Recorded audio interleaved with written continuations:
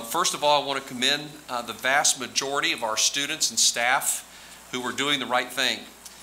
From what I've seen and I've heard, our students and staff are wearing masks and social distancing when possible. People recognize the rules are in place to keep everyone safe and healthy, and the vast majority are being careful and respectful of those rules that we've put in place. The end result is this: 3 weeks into the school year, and we have certainly had some cases. We've been very transparent about that. Hop on our website, you can see all the numbers right there on the website. And there has been an impact at several schools throughout the district. But it has been manageable, and our planning has paid off. And I want to repeat that. Our planning has paid off. Most students and staff are being conscientious and are being very disciplined about the quarantine requirements. Before I continue, I don't want to be dismissive of the impacts that it's had on our schools. At last count, nearly 1,500 students or staff have been told they need to quarantine. That's a significant impact, especially if you were one of the ones sent home for 14 days. But remember, a couple of hundred of them have already been cleared to return back to school or to work because of their 14-day quarantine period is over. Don't let the quarantine numbers fool you, though.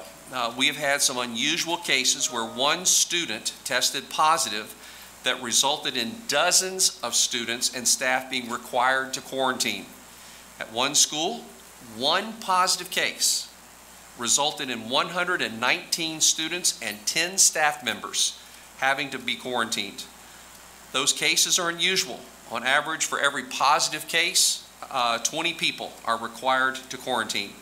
That's like sending a small classroom home when a student tests positive. I know it's inconvenient. I know it's disappointing to be the students or the staff who want to be at school or at work, but it's also manageable. Also, at last count, 46 of our schools or departments have had a positive case to either a student or staff member. That means many of our schools have not had a report of a single case. Of course, as you all know, that will change over time, but our goal is to prevent spread in our schools. COVID-19 is a reality in our community, and that will affect our schools. Please remember that our vigilance does not end when the school day ends. This is a message that we have been getting out and we will continue to get out. What do I mean by this? We have seen students and staff do a commendable job following the sensible rules at school. But it does no good to be conscientious at school, wearing a mask, social distancing around your classmates and your friends, if you're just going to leave campus, take off your mask, and socialize with those same classmates and friends. And that also goes for staff.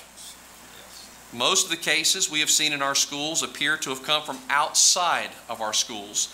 So what I'm asking is, please be careful at school and also outside of school.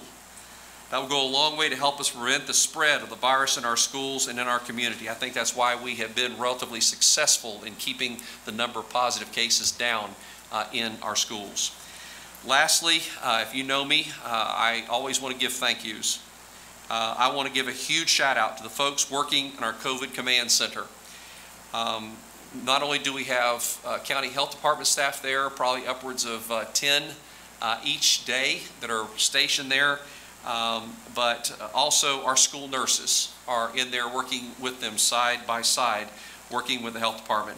They have offered tremendous support and guidance to our principals as they have experienced cases at their schools.